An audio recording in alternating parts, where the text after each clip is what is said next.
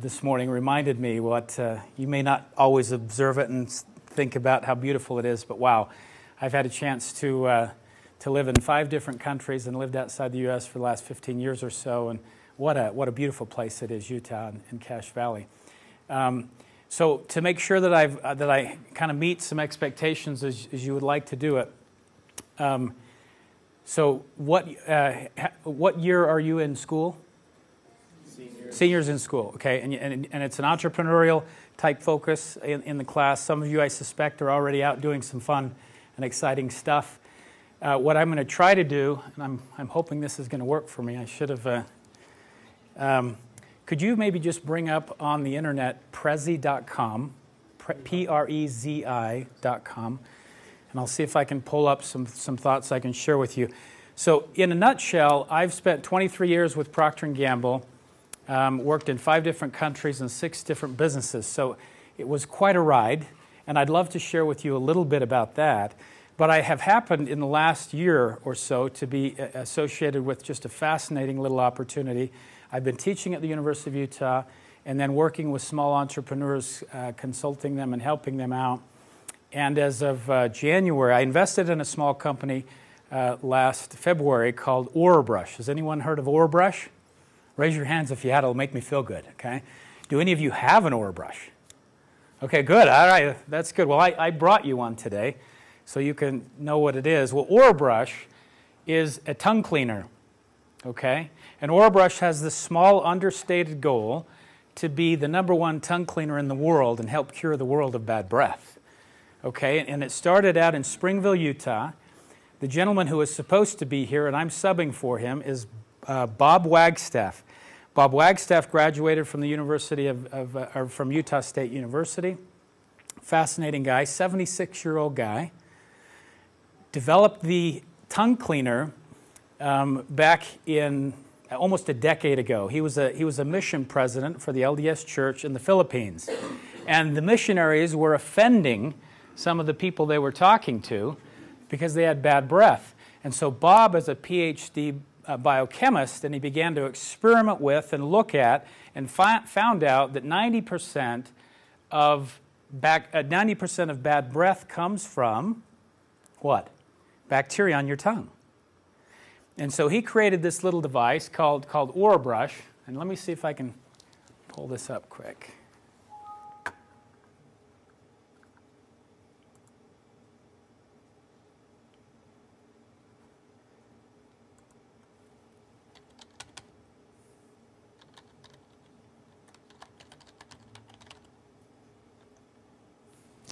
I can't remember the password. Sorry for a minute here.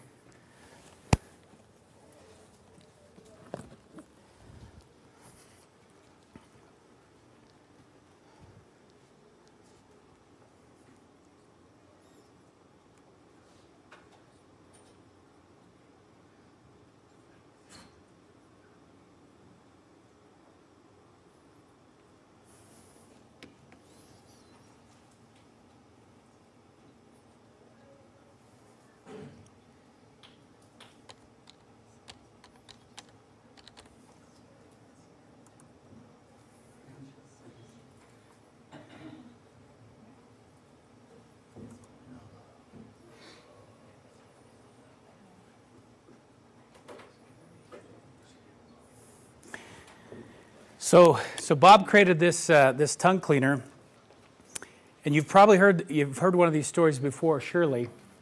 In fact,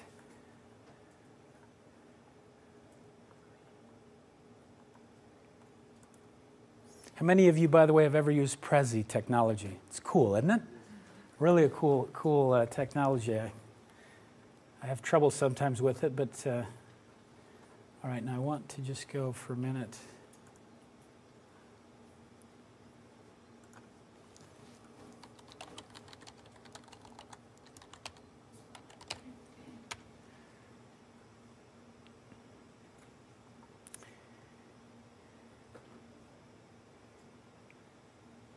All right, so to start off here,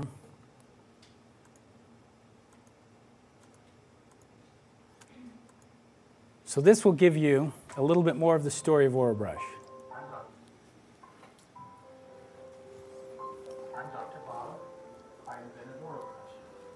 tried to sell it in an infomercial, which was not successful at all. We then tried to sell it in retail, and nobody had any interest in it. Kind of in a last-ditch effort, he takes it to the local university here and takes it to a marketing class and says to them, listen, we just don't know how to market the thing. And so they took it, and a group of students did market research on the tongue brush market. And they came back and we said, well, we looked at the online market to see if we could sell this on the internet. We found that 92% of people wouldn't really be interested in buying something like this online. So you probably just better not bother. But one student raised his hand in the class and said, well, that means that 8% of people might be interested in buying something. That's Jeff Harmon, I'll tell you. That's Austin. I'll tell you in a minute about them. And Dr. Bob really liked the sound of that, so he connected with the student after class. This marketing student decided to do a YouTube video. The whole video cost us just a few $100, which I thought was really expensive. We had kind of a basic outline of what we wanted, but a lot of it we were just shooting from the hip, making it up as we go along. So far as I was concerned, I thought that was going to kind of be the end of the story. But I kept going to work, and my coworkers would update me on the view count for our video. And they would say, hey, your video that you did for the Orabrush, the tongue brush, it's got like 5,000 views. And I was like, oh, 5,000, that's pretty cool, 5,000. Your video's got 10,000, your video's got 20,000, 50,000, your video has 100,000 views. Last I counted, our channel, we had over 16 million channel views. As a result of that, we started getting inquiries from everywhere, from over 40 countries, of companies or individuals who want to be our distributors. I think what YouTube has done is it kind of leveled the playing field. Where Dr. Bob had tried a whole bunch of different things because he was just a guy with an invention. He couldn't get it in front of very many eyes. You know, stores wouldn't listen to him because he wasn't a major company. And people had never heard of it before, so they weren't that interested. But when we took it to YouTube, that changed everything. It just got bigger and bigger and bigger. I think YouTube enables normal people, just people like us, like Dr. Bob, and like a couple college kids, to take an idea and put it in front of everybody and really get an honest response. We could play on the same terms as these huge companies. And when that happens, it just changed the way we could work at all. You know, it changed the scope of our dreams then.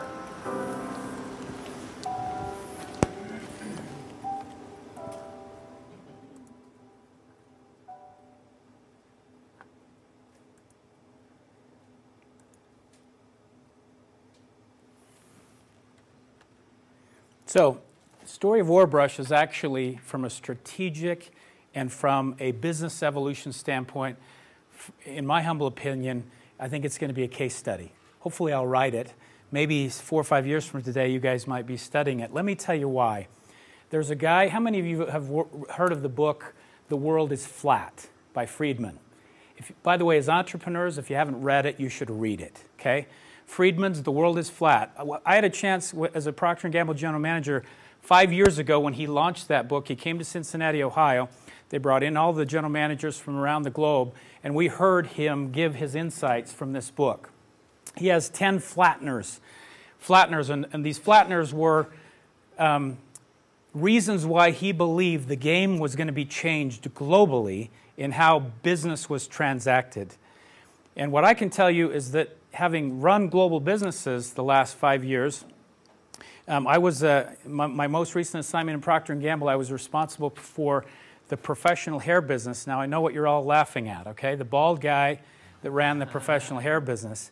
But what I always warn people is that in my youth I used a lot of competitive products, okay? So you want to make sure you use good Procter & Gamble products on your hair. In this assignment, I spent a ton of time in Asia. And I spent a lot of time, by the way, in Brazil. And I spent a lot of time in Moscow and in Russia and in St. Petersburg. The developing markets, they call them BRIC. Have you heard of BRIC before? Brazil, Russia, India, China. Brazil, Russia, India, China are going to be game-changing for entrepreneurs and major corporations. Why are they going to be game-changing? Why do you think? What's the big deal? Huge population. Population, it's a numbers game. In business, it's a numbers game. As an entrepreneur, if you don't know who your target audience is and who's going to buy your product, you're not going to be successful. So everyone is scrambling now, realizing that places like Russia, India, China, Brazil, I've been to all 4 places several times in the last 5 years. What's happening in those marketplaces? Huge populations. What's the other thing that's happening? Low labor wages. Low labor wages, excellent. Increasing disposable Increasing disposable income was the thing I was looking for. Okay? When I arrived in Slovakia in 1992, the average wage for a Slovak was about $700 per year. You thought I was going to say per month, right? It's per year. Okay? Now today, if you just look at Slovakia or Eastern Europe, those disposable income levels are, it's 10 times. However, by the way, the population, guess what's happening in those places? Russia particularly. Russia at an even more extreme rate than the United States. What is capitalism traditionally critiqued for? What? What do you think? What's good and what's bad about capitalism? What do you think? Exploitation, right? Rich get richer, poor get poorer. Listen to the Democrats, the Republicans in the U.S., and that's the discussion, right? What's happening in Russia and other places, India as well, by the way, China as well, frankly, Brazil as well, as I think about it. So actually in all of those places, you're seeing this segmentation of the population by the haves and the have-nots. And what's happening in places particularly like China and Russia is you have an incredible filthy wealth. Wealth, by the way, way beyond even the U.S.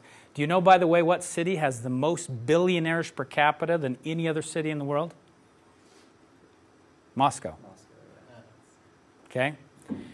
Ironically, isn't it? Communist. The great evil empire has more capitalists in it than anywhere in the world. So what you have is you have this incredible changing market going on. So you buy my argument that the demand globally is shifting and changing. You used to be able to build a market in the U.S. and you'd be fine. And by the way, you can still do that. But if you really want to go for what you should as an entrepreneur, the one question I get asked a lot is, why do you guys in Logan, Utah, at Utah State University, or at the University of Utah, or BYU, or anyone here, or anyone in the domestic U.S., why do you think it's important that you understand what's going on around the globe? Is it that important? Yeah. Okay, I think that's, you're exactly right. And at the end of the presentation on Orabrush, you'll get it. It's a case study, okay? Little Bob Wagstaff, just a fascinating guy. I hope he gets the chance to come back here. In Springville, never anticipated what has just happened in a year and a half. And I'm telling you, we're going to be a global retail consumer products company in the next 3 or 4 years. He never anticipated that, but the marketplace is allowing for it. Back to my point, the world is flat.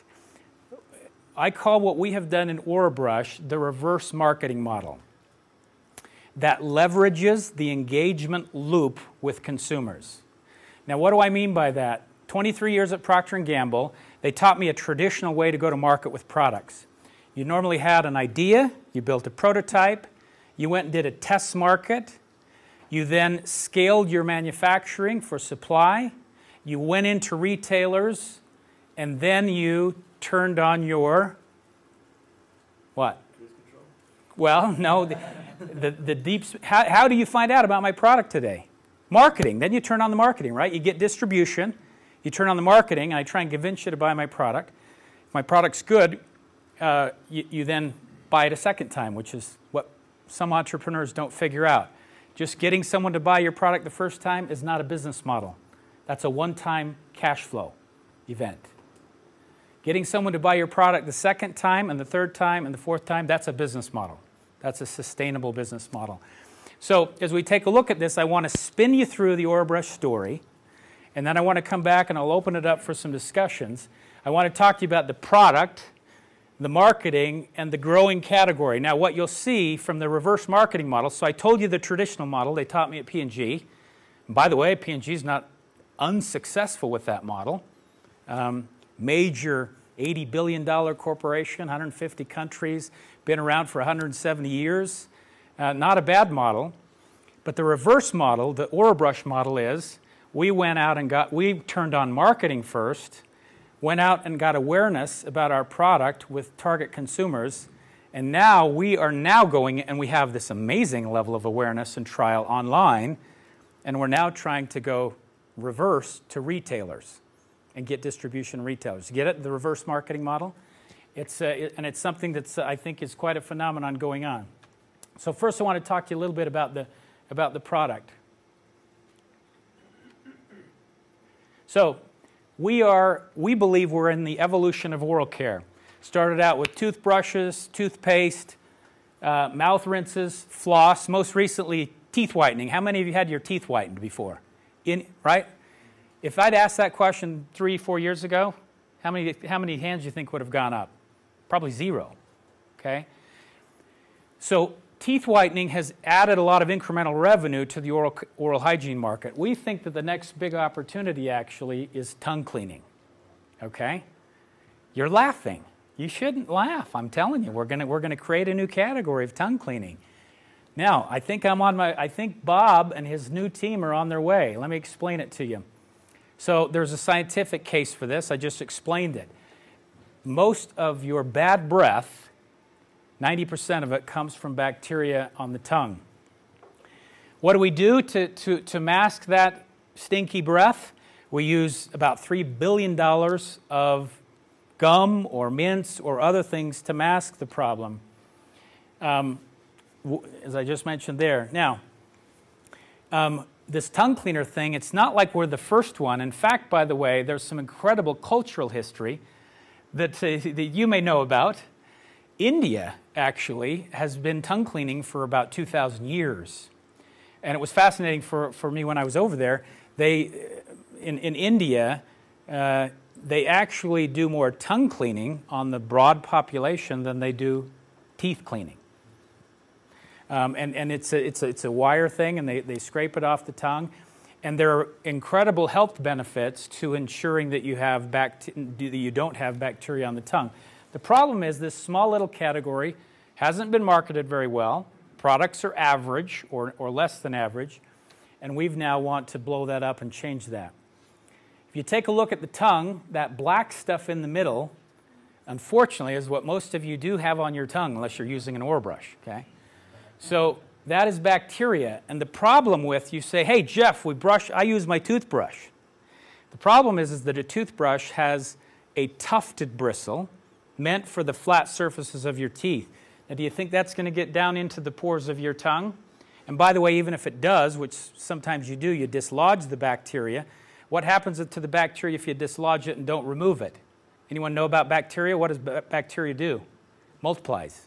So you actually, 3 or 4 hours later, are in a worse position than if you maybe didn't do it. Okay? So anyway, you see Bob's invention over there. It's soft bristles. See the bristles?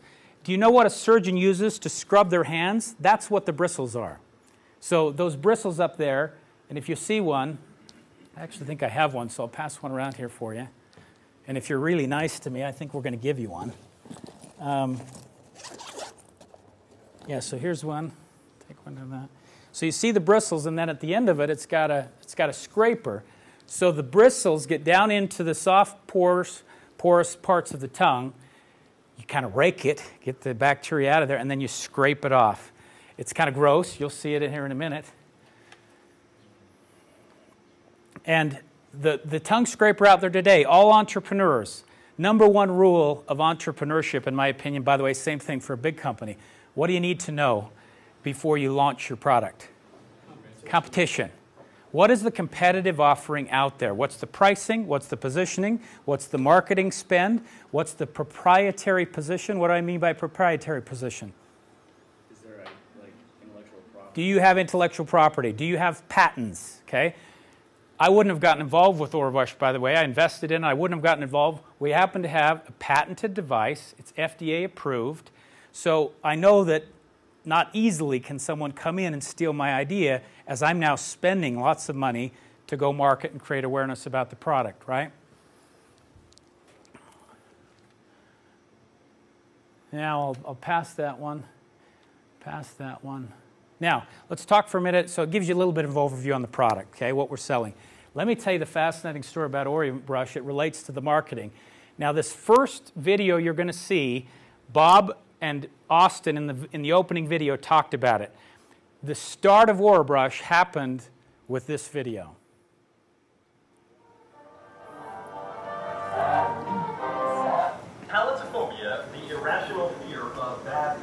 I'm a pharmaceuticals. I'm not so much afraid of me having bad breath. I'm afraid of other people having bad breath. As in, hey buddy, your breath smells like crap. Maybe you should develop a case of halitophobia. Now I know what you're asking. How do we know we have bad breath? You use this. You use a spoon. Now I know what you're thinking. A spoon. You eat with a spoon. You play spoons. You spoon your girlfriend. You take a spoon. You take the spoon and you stick it at the back of your tongue and gently scrape it. Let it dry. Take a whiff. If it stinks, your breath stinks. And if your breath stinks, this is the only kind of spooning you're going to be getting. The smart viewer out there will know. To check your bad breath, you notice that we checked our tongue. 90% of bad breath comes from bacteria and residue on the tongue. On your tongue. Now, your mom doesn't sound so stupid for telling you to brush your tongue. Now, does she? Tongues are like sponges, soaking up all that bacteria. Toothbrushes are meant to clean the smooth surfaces of your teeth, not your tongue. And the tongue scraper, you remember the sponge, right?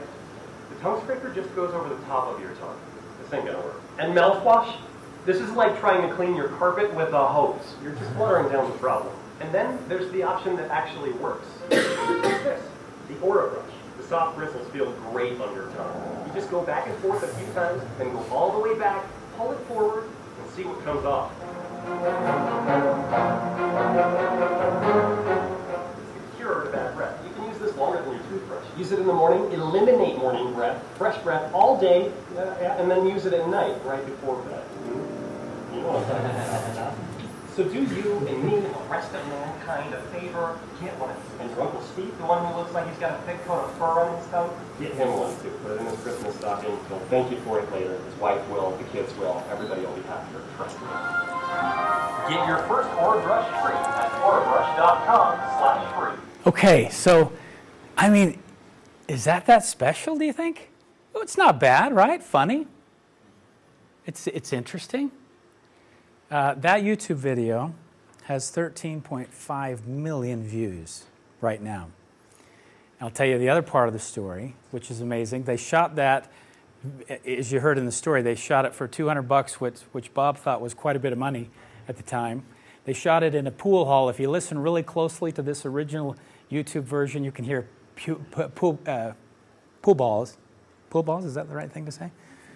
Cue balls, whatever those are. You can hear them kind of clanging in the background. Now, what is unique about this advertising medium potentially as to why we may have been successful so far? What is it that is unique about this YouTube execution? This is your generation, by the way. This is what I'm learning. I'm feeling like I'm drinking from a fire hose to understand this. Tell me. I think the main thing is you're worldwide, and the second is uploads on the internet. Perfect. Okay. Excellent. Did everyone get that? You're worldwide. You're worldwide in English, which, you know, again, but by the way, when you see, we get views from all over the globe. English happens, by the way, to be the world business language. So you get automatically global. Remember back to my question, do you need to worry about being a global guy? Well, I think, well, I'll come to that. Excellent. Worldwide. What's the other thing unique about this medium? The internet. YouTube videos aren't forced on people. People search them out. Excellent. What's your name? Jeremy. Jeremy. Okay, excellent. I spent most of my career, do you know who the #1 world advertiser on television in the world is? Proctor Gamble. We spend more money on TV advertising than anyone else in the world. We're spending, by the way, a lot less lately. We're mixing things up now. There's a huge difference between what Jeremy just said on a television impression and an internet YouTube impression. Say, most of you on TV, if I'm right, have a little thing called a DVR. You spin right through, you tape your shows, you spin right through all the commercials, right? By the way, there's really interesting data that even spinning through the commercials, you get about 80% of the messaging. Interesting, huh? Think about it, it makes sense. Because as you're zipping through it, you actually, especially for your generation, you know, that just wants information and stuff fast, you still get it. So TV is not dead. TV is definitely not dead. Lots of other places are dead. Newspapers are dead. Magazines, a lot of magazines are dead. But TV will continue. There'll be less TV and more internet, but it's not something you want to walk away from. But on the internet, I'm sitting down, I'm clicking on something, and I'm deciding how long I'm going to watch it. fascinating story with Google Analytics,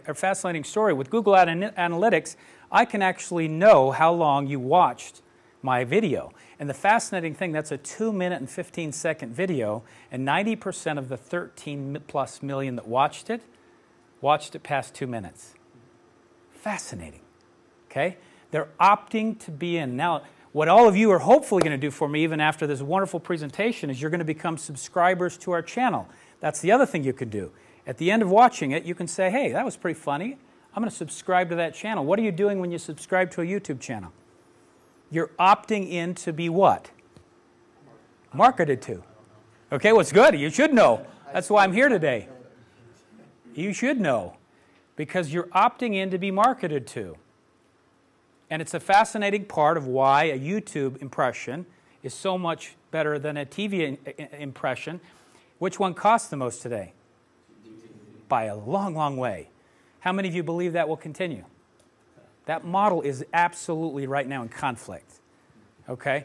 We talk about the story. I'm not sure Bob and Jeffrey, the BYU student, was the guy who raised his hand and said, hey, 8% of the U.S. is about a $24 million market. Why would we not start out an internet and run this thing off the internet? We talk about this. We couldn't actually start up Orabrush today the way we did just a year and a half ago. Why? The rates on YouTube have gone up. So we would have to, to bootstrap it the way they did a year and a half ago, they couldn't have done it. They wouldn't have had the money. They would have needed angel money earlier or seed money earlier. So that's how fast the game's changing, was the point I wanted to make there. Now, with that video, our strategy at Orabrush on the reverse marketing model is we're not going to skip any steps. We're just doing it differently. This is the power of marrying up the millennial generation with my generation. So I know how you market. They know how to pick up the right people on the right media or medium, and we're marrying that up, and we're just doing it in a different order. So if you take a look at this, we're absolutely doing now what I call online to offline.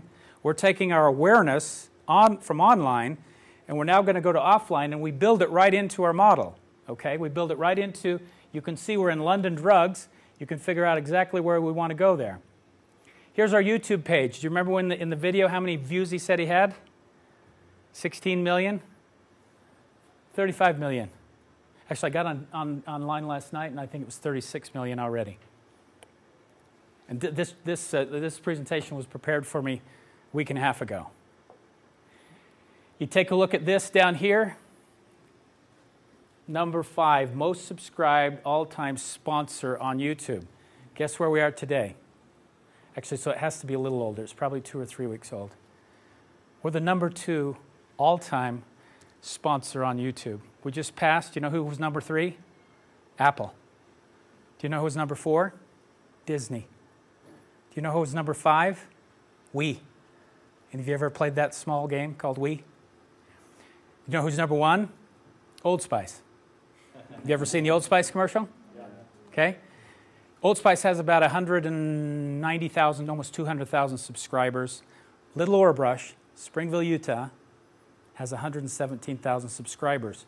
We were down in Google last week. We have a strategic relationship with Google. Why would Google be interested to talk with little Orabrush?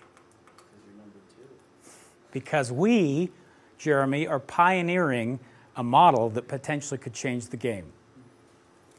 How many of you, as entrepreneurs, or have ever read TechCrunch out of the Bay Area, Silicon Valley? Okay, TechCrunch. Go on there and check it out. They wrote an incredible article on us. We were down there 2 weeks ago.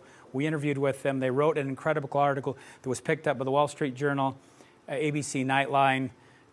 Picked it up. What she said is we're either, little Orabrush is either potentially a game-changing model or an internet phenomenon.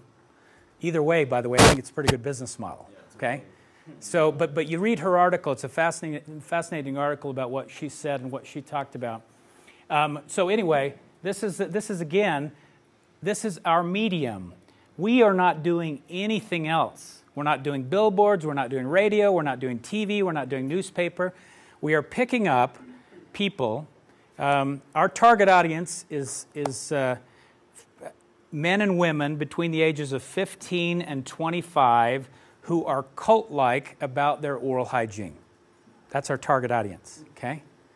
And by the way, we happen to have a lot of people buying outside of that target, but that target is really buying, okay? They're buying online, and we're now trying to connect them at retail. So if you take a look here, here's the stat that is flabbergasting if you really take a look at it. This is the discussion on TV and the internet. Exceeds 2 billion views a day, is nearly double the primetime audience of all 3 major U.S. broadcast networks combined. 24 hours of video uploaded every minute. Your new business model to communicate and market and get awareness will have to have a video component, my friends. It's where the target audience is. My son is 16 years old. My second son is 16 years old, Cole. He doesn't watch television. And when he watches television, it's on the internet. It's off his laptop. I don't get it. Right? We got this nice big theater room. And I go in his room and he's watching, you know, The Office on his Mac. And I don't get it. I'm sorry, I don't get it. But I know I got to market to it. Right? I've got to really figure that out. So this is a very, very important transformation and change that's going on as you take a look at that. Facebook, by the way, 33% of the U.S. population is on Facebook every day. Okay? Changing dynamics if you're going to figure out how you're going to market to people. Now, we talked about the internet. So P&G launched this campaign at the Super Bowl last year. They did pretty well, by the way, even with spending all those buku bucks. They launched it at the internet, on TV. Then they came back later in August of last year, July and August of last year, and they launched it, the YouTube campaign. The YouTube campaign, by the way, which was more successful? Yeah, so what they told us actually was... Nielsen is reporting that sales for Old Spice body wash as a whole rose by 55% over the last 3 months. And just this past month, sales saw a boost of 107%. Wow. So individual products that were flipping... 107% versus the 50%. So the TV lift wasn't bad, but 107% on top of the 50%. Massive growth. One of the classic things about this campaign is even more important. Those of us that maybe have a little less hair in the room will remember the brand positioning of Old Spice as very different than what the new positioning of it. My son thinks Old Spice body wash is cool. He buys it, right? It actually had a much older, different demographic target when that brand's a very old brand at Procter Gamble. So in less than a couple of years, they've transformed the whole positioning of the brand, and they did it again with the YouTube execution. Here's what we talk about, you know. So here's P&G. Happen to know a little bit about that small company. They have about 133 million views. Today, by the way, that's almost 180 million. And Orabrush, if you take a look at little Orabrush that barely has distribution today, has only created a very large online presence. We have 26% of the total views of Old Spice, an iconic brand that's been in distribution around the globe and is, you know, has got incredible. I mean, it's a. I'm trying to think here. It's a $300 or $400 million brand. Okay, so quite interesting. Hi, y'all. This is Morgan, the Orabrush turn. I bet you wonder what you doing with that orange bag, Morgan. Well, I've been hunting. What you like to hunt for? Animals? Goat? Maybe a soulmate? My New Year's resolution is get me a friggin' job. That's why I've been job hunting.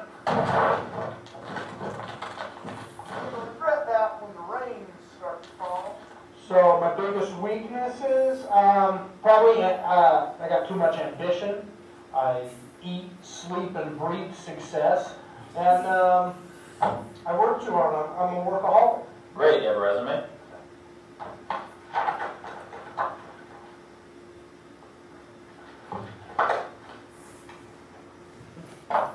Picture's worth 1,000 words. This says, I'm a champion. I'm your man. I'm the one that's going to take your business to the next level. I didn't have time to put together a resume. I'll be honest with you. I'm not going to lie. I'm not going to sit here and lie to you. So yeah, I know Word, Excel, Photoshop, and Booth. I've had like 40 words in a minute.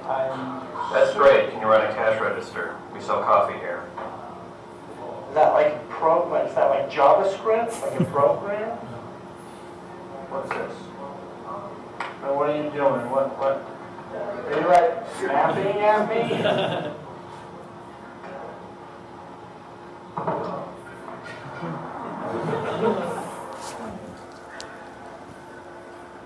Oh, I love it. Oh, I also hate it, but I love it. Okay, let me cut to the chase. I've got sheer entrepreneurial spirit, and that's why you should make me a permanent part of your organization. But you don't cut hair.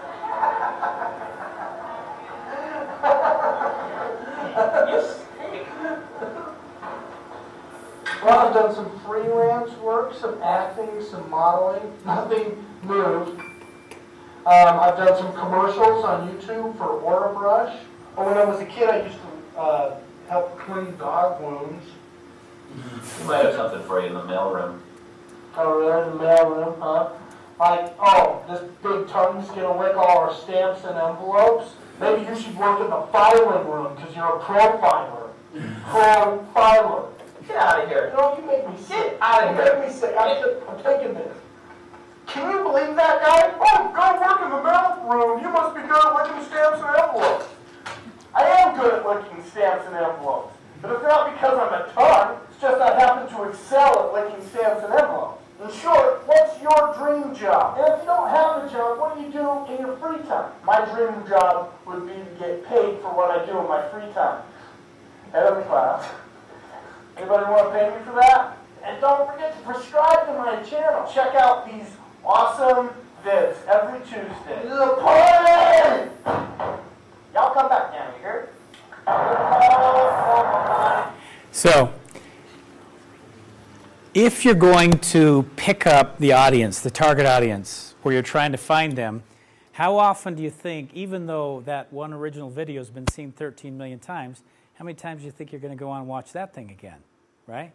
So we had to figure out, how do we keep and sustain this crowd, these subscribers, these engagements? So remember my model I told you? It's the reverse marketing model, which leverages the engagement loop with targeted consumers, okay? The engagement part of a business model is very, very important. And what we've done is the brand, we've embodied the Orabrush positioning of the brand with Morgan the Orabrush tongue. And every Tuesday, he does Diaries of a Dirty Tongue. 90% of bad breath comes from bacteria on your tongue. So Morgan is this, and we've done 42 videos. We get anywhere from 20 to up to 100,000 views on those stories per week. In addition to that, we get anywhere from 3,000 to 5,000 comments on the video. People comment on the cinematography of it. They comment on the view of it. Morgan's always asking a question about, certain things and what's going on. And so it's a way for us to keep our consumers engaged. About every once a month, we actually kind of run more of the Orabrush guy who's selling, right? He's the sales guy. Morgan the Orabrush tongue, he's kind of the branding, the positioning guy, keeping people engaged. Today, you know this, today you're not going to be advertised to with features and benefits of the product.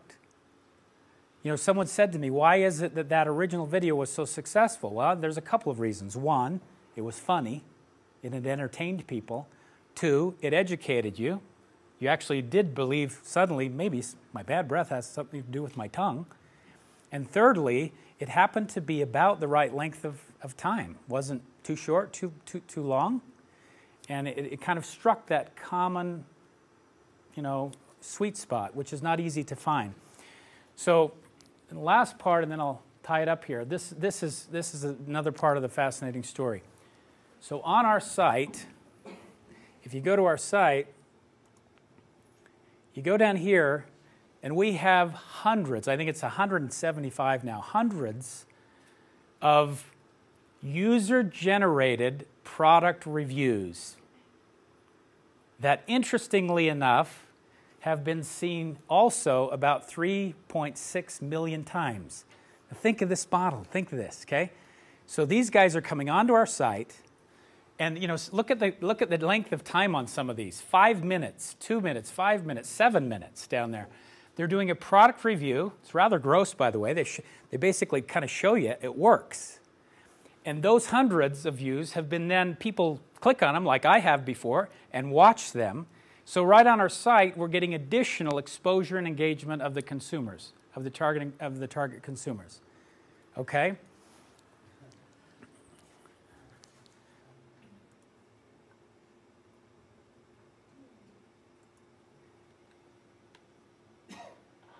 Gentlemen, the world's first bad breath detector for the iPhone.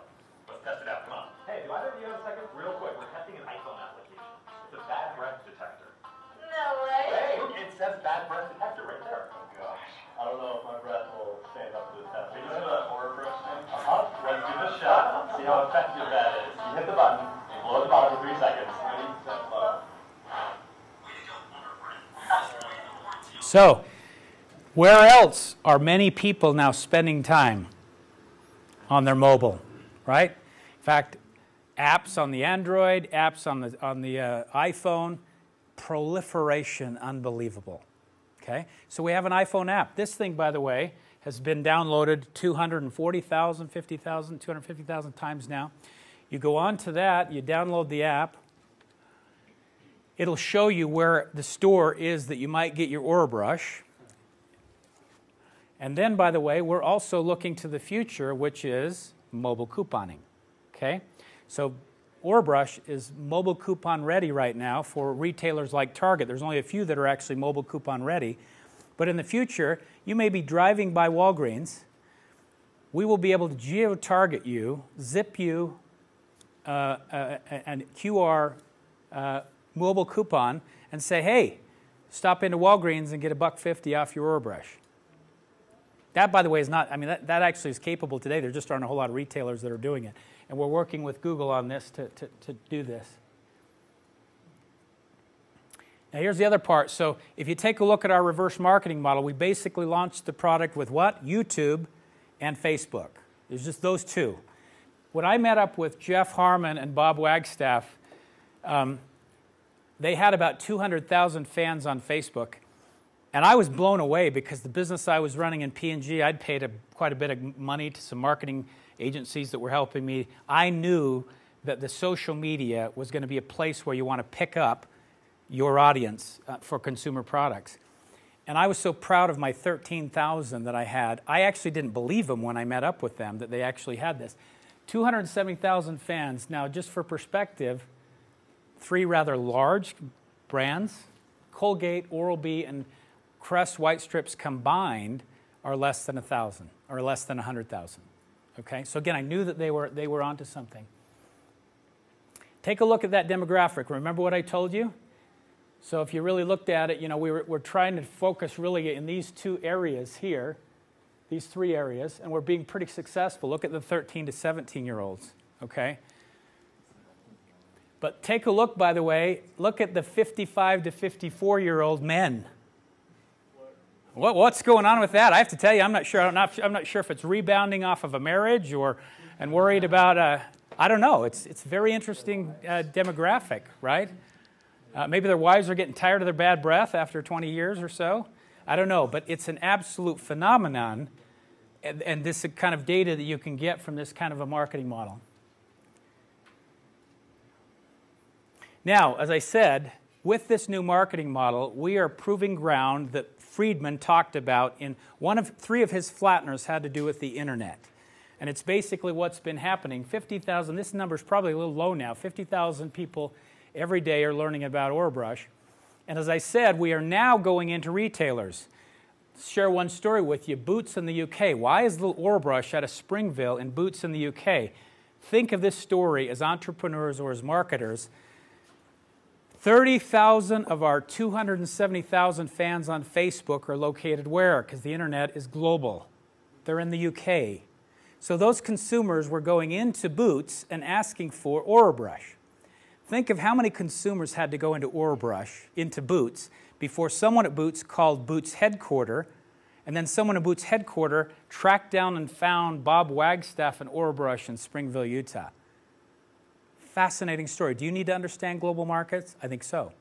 I think you need to understand how that works. That was one of our first retailers. Canada, London Drugs, same thing.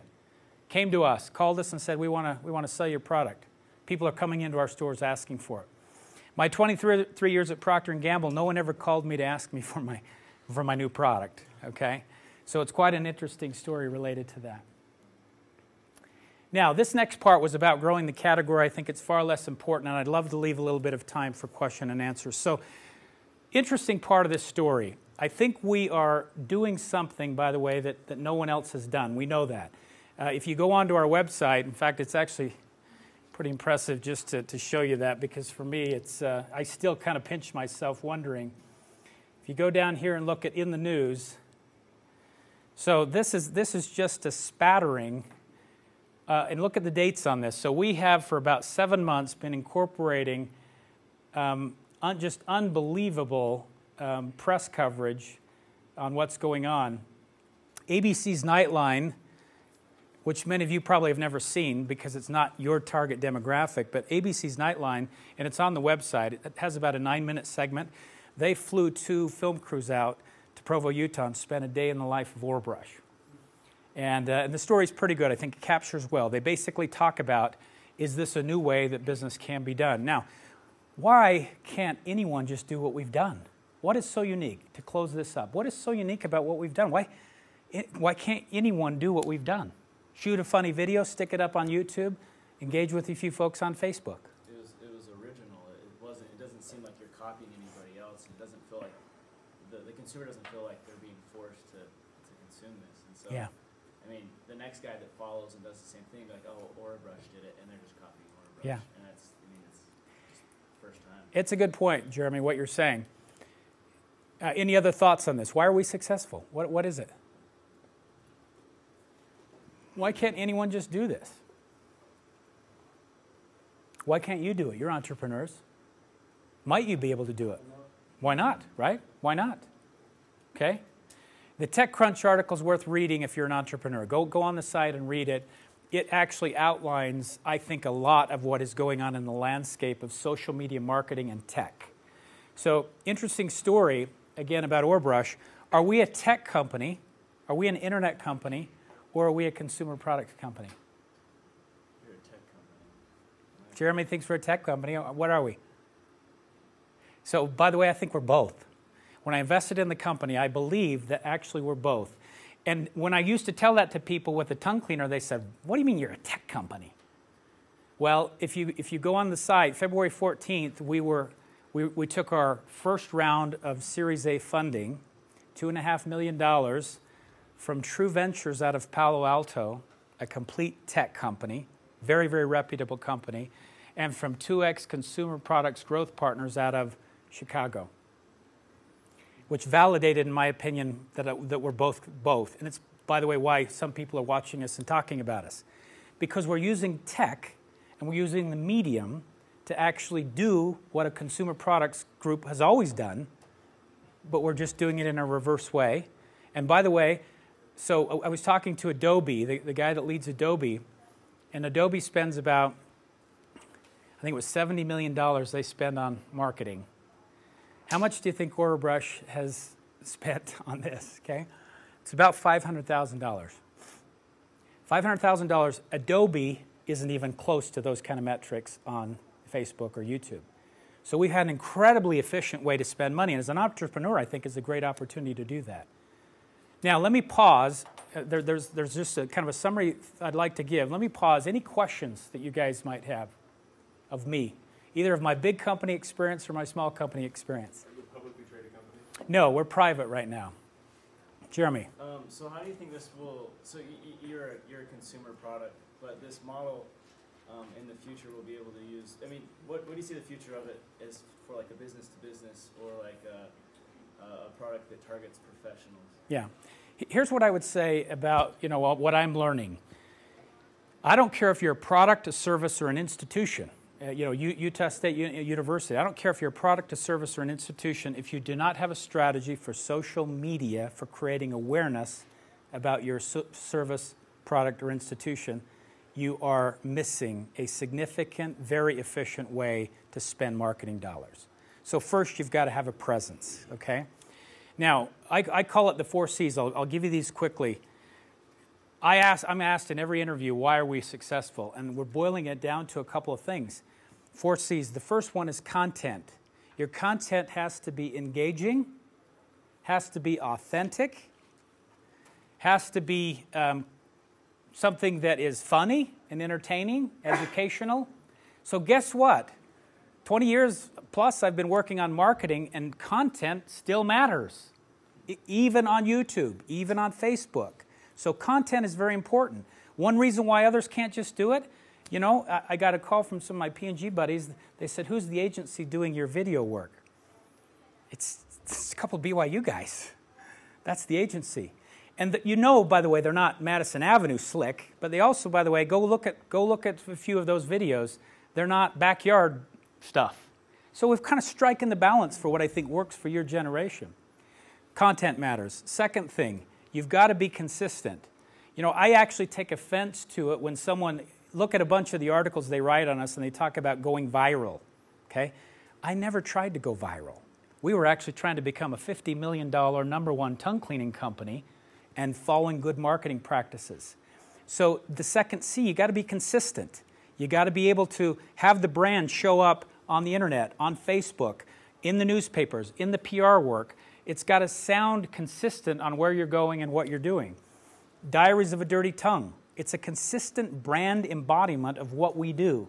The episodes are funny and engaging, but every single one at the end, look at every single one, and it comes to my third C. Every single one, the third C, is you've got to have a call for action. In everything we do, Morgan, when he was interviewed by ABC's Nightline, Morgan said, he said, you know, we get people, we pick them up on YouTube, they watch us for a couple of minutes, and then they give us a comment saying, hey, dude, really great YouTube video. I just ordered my Orabrush. They didn't get it that we just sold them an Orabrush, right? There's a call to action. Look at it everywhere. We ask them to prescribe to the channel. Prescribe, I use that because that's the funny way. It's actually subscribe, but Morgan calls it prescribe. We ask them to subscribe to the channel. We ask them to become a fan on Facebook. We regularly engage with them on Facebook. We have 4,000 to 5,000 comments on our Facebook engagements all the time. Call to action, you can't forget that. And then the last thing is collaboration. I don't know if you noticed, if you're a YouTuber, any YouTubers in here? So the guy in the interview is a guy named Wheezy Waiter, okay? I didn't know who Wheezy Waiter was. Go on YouTube. Wheezy Waiter has about 700,000 subscribers.